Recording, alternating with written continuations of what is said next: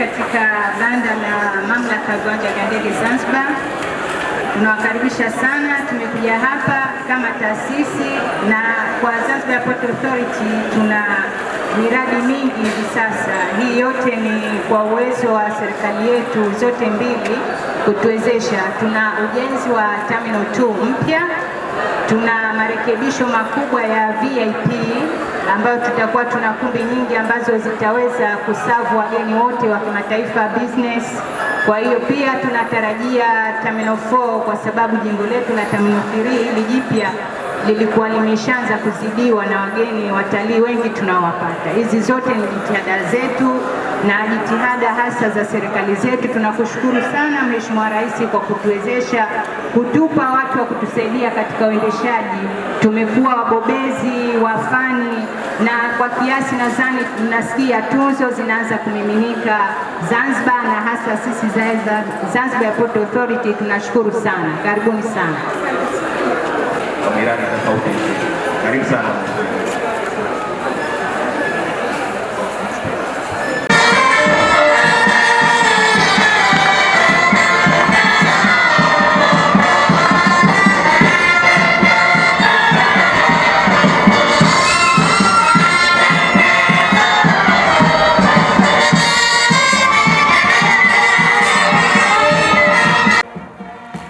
Kwa furaha na nderemo kubwa sana.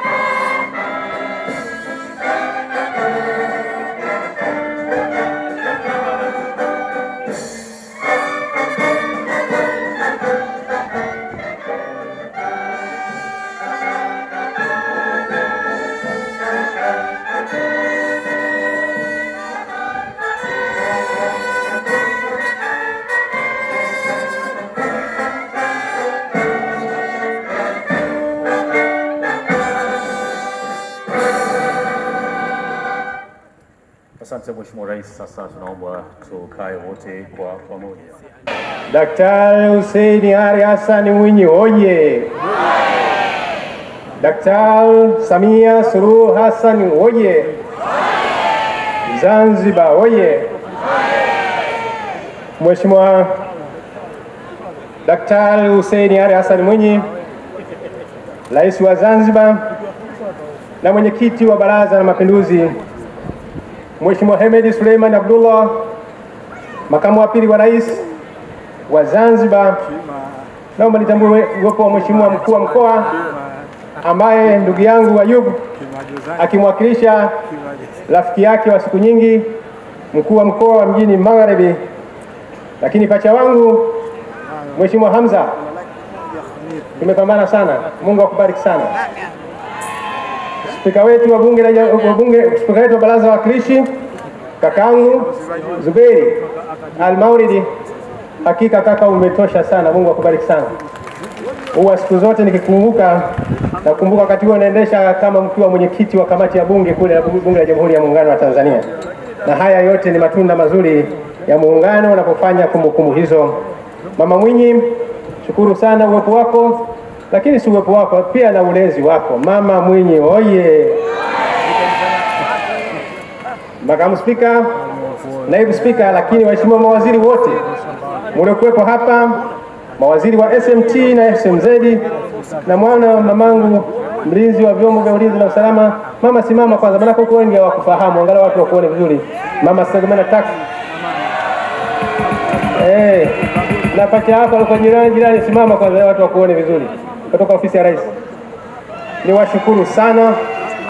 Lakini makatibu wakuu wale tuwezesha jambo hili, Mhandisi Cyprian John Remeja, wewe ndio katibu mkuu na nisaidia ofisini kwangu. Simama sababu ni mgeni, watu wakufahamu tena.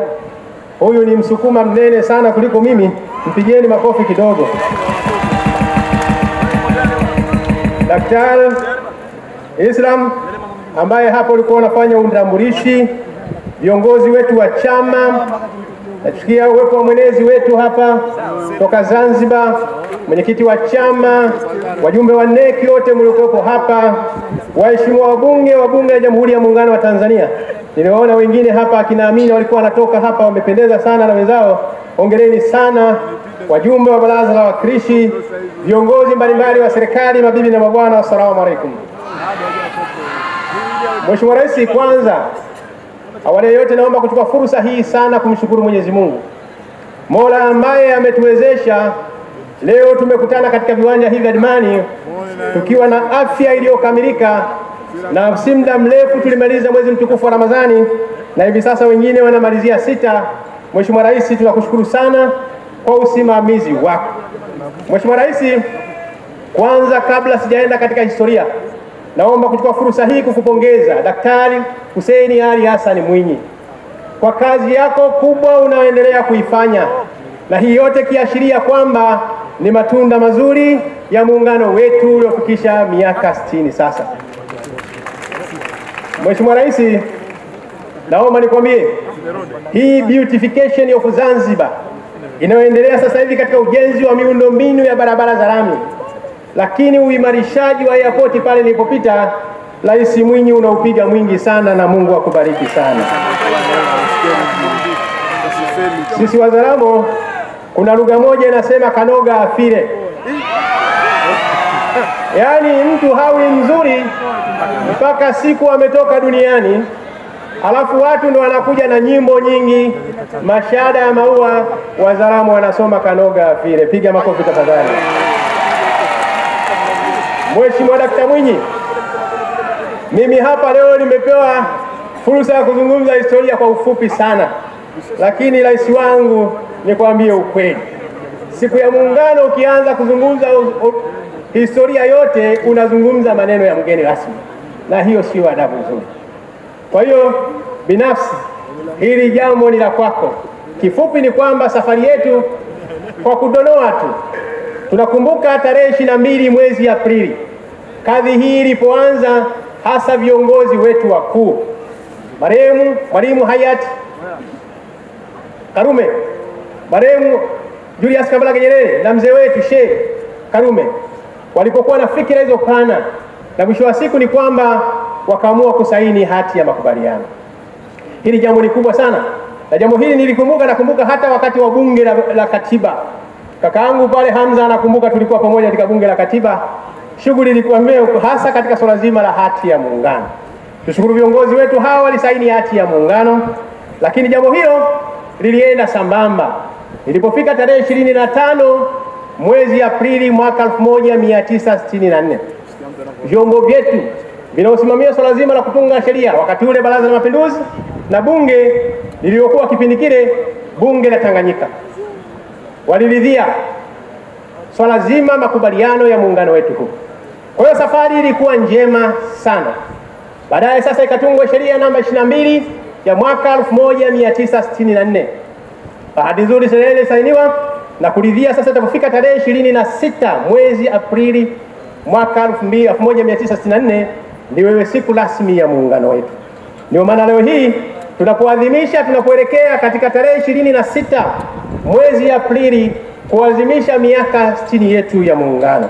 Safari hii ilikuwa njema, ambayo historia inatuambia kwamba ilipofika tarehe 27 kikao kilikaa ambao kuhakikisha kwamba wanafanya mjadala halisi swala zima la muungano wetu, na bunge letu hapo wakati ule likiwahusisha viongozi kutoka maeneo haya yote mawili.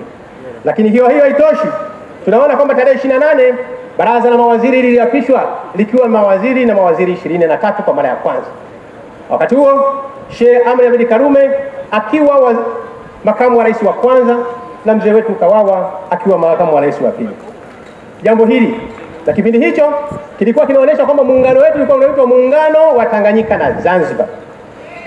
Hakika safari hiyo ilikuwa ni ndefu sana kwa sisi wa Tanzania, na hasa sisi vijana ambao wengi wetu tumezaliwa baada ya muungano huu. Tuna kila sababu ya kujivunia, kwa sababu Mheshimiwa Rais wengi hapa leo sasa ni Watanzania kamili, kwa sababu wengi wamezaliwa baada ya tarehe 64, tarehe 26 mwezi wa 4 mwaka 1964. Kwa hiyo hii ni faraja kubwa sana. Ninaamini hapa katika forum hii, hadhara hii, ni wachache sana ambao watakuwa wamezaliwa kabla ya muungano wetu. Mheshimiwa Rais, tunaona kwamba bunge letu hili la muungano ilipofika tarehe 28 mwezi Oktoba mwaka 1964 lilifanya kikao na kupitisha sheria namba 61 mwaka 1964, ambayo sheria hii sasa iliweza kubadilisha sasa ile muungano wetu baada ya kutoka muungano wa Tanganyika na Zanzibar kwenda kufanya Jamhuri ya Muungano wa Tanzania. Piga makofi tafadhali wa Tanzania. Hii ni faraja kwetu kubwa sana, lakini tunaona kwamba muungano huu ulisababishwa hasa na ujirani wetu tuliokuwa nao maeneo yote mawili, na ndio maana hapa utakuta watu wa Makunduchi. Ukienda kule Dar es Salaam kuna sehemu inaitwa Kunduchi, yote ni yale yale. Sisi wote tumeungana kwa ukaribu, ndio maana ilikuwa ni sababu kubwa ya muungano wetu. Lakini urafiki wetu wa damu na udugu wetu, ambao jambo hili limesaidia sana swala zima la mchakato wa muungano wetu. Lakini lugha yetu ya mawasiliano, lugha ya Kiswahili, ambayo imesaidia sana katika kuhakikisha kwamba sisi tunaweza kuungana. Lakini wakati ule vyama vyetu vya ukombozi TANU na ASP, ambao vilikuwa na urafiki wa kudumu kwa muda mrefu, ambao imesaidia sana mchakato wa kuungana kwetu. Kwa hiyo tuna kila sababu sisi wa Tanzania kusema kwamba kiuchache tumefarijika sana katika mchakato wa muungano huu. Lakini hata hivyo, katika swala zima la kuimarisha muungano wetu, mchakato ulianza kuangalia baadhi ya kutatua miongoni mwa hoja za muungano. Ilibainika kwamba tulikuwa na hoja takriban 25 za muungano. Mchakato ulianza wa kutatua hoja za muungano.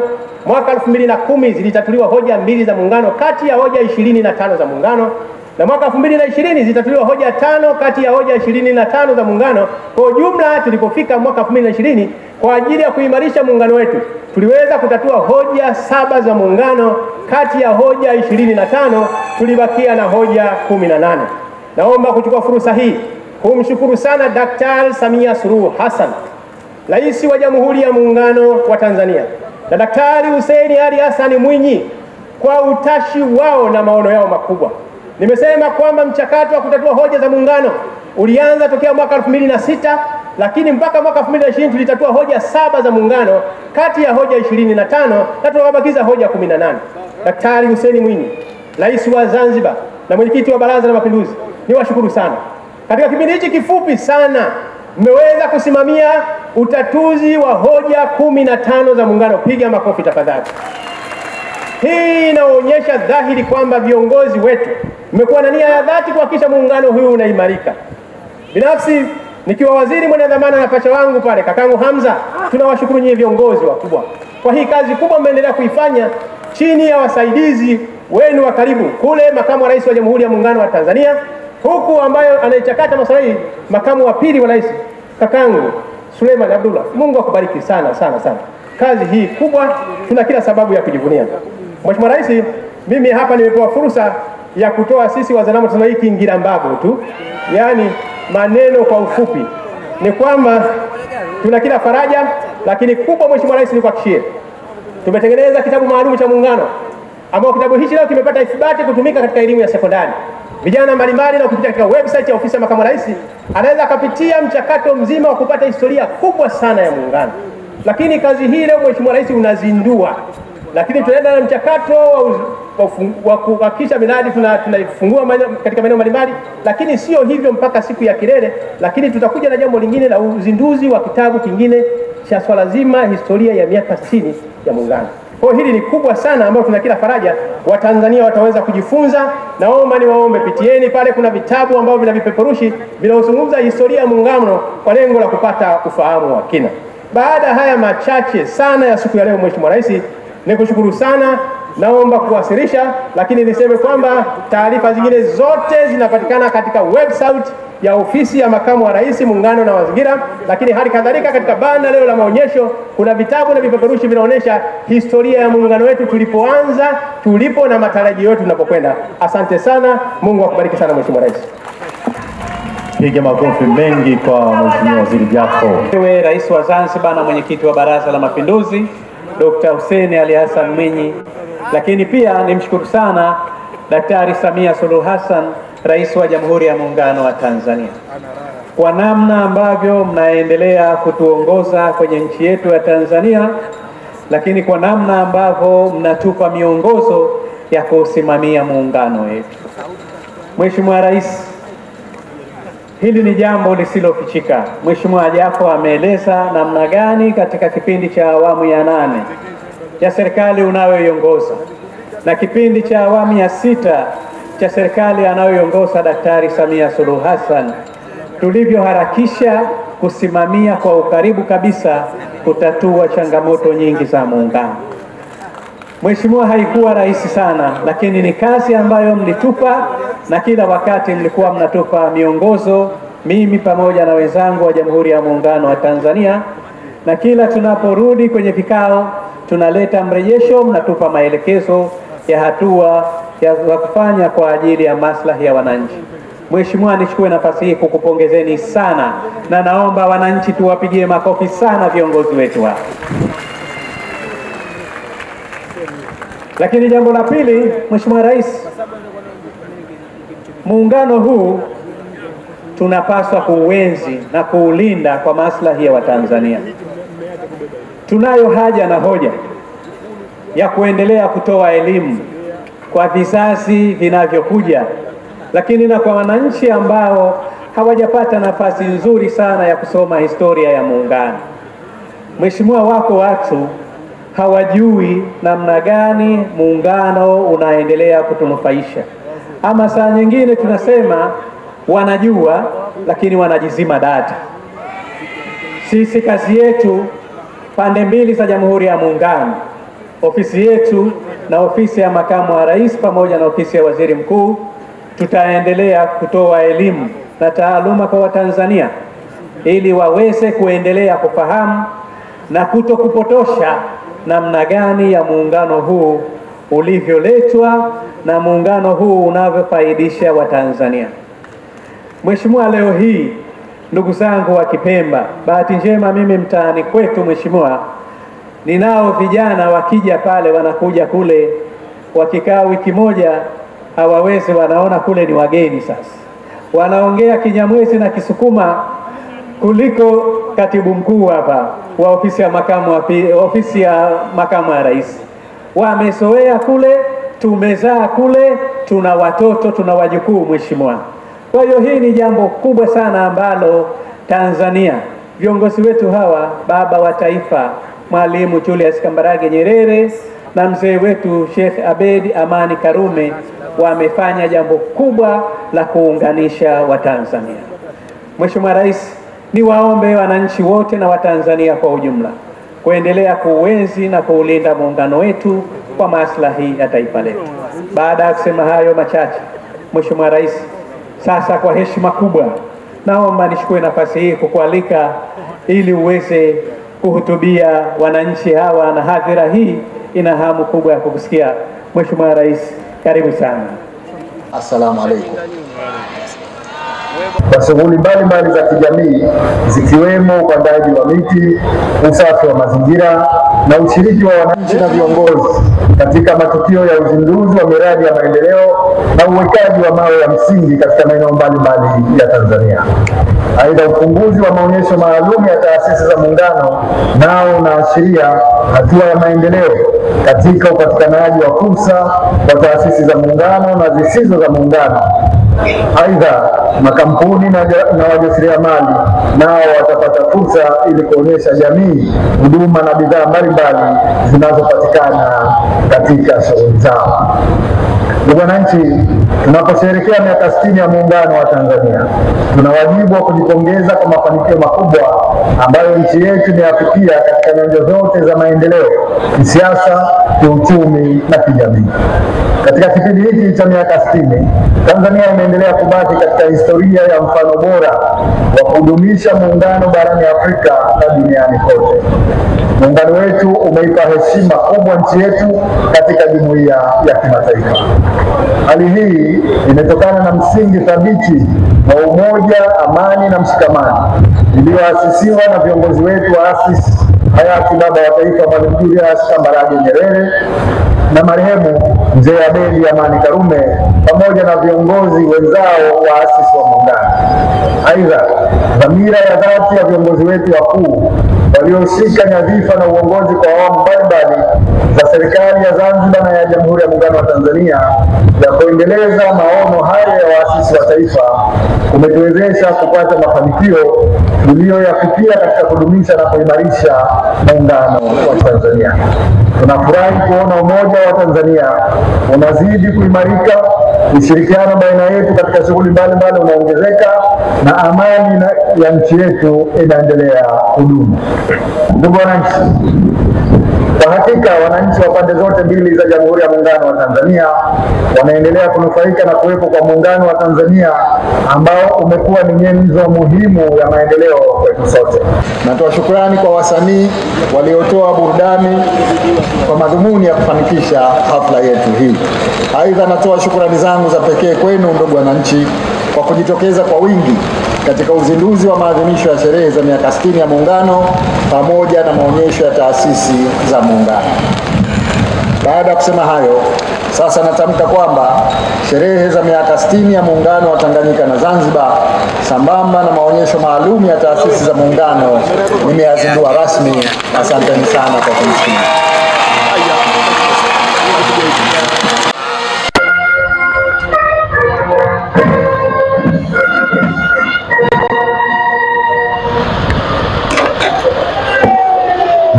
Sio ya mchezo wa muungano wetu wa Tanzania. Muungano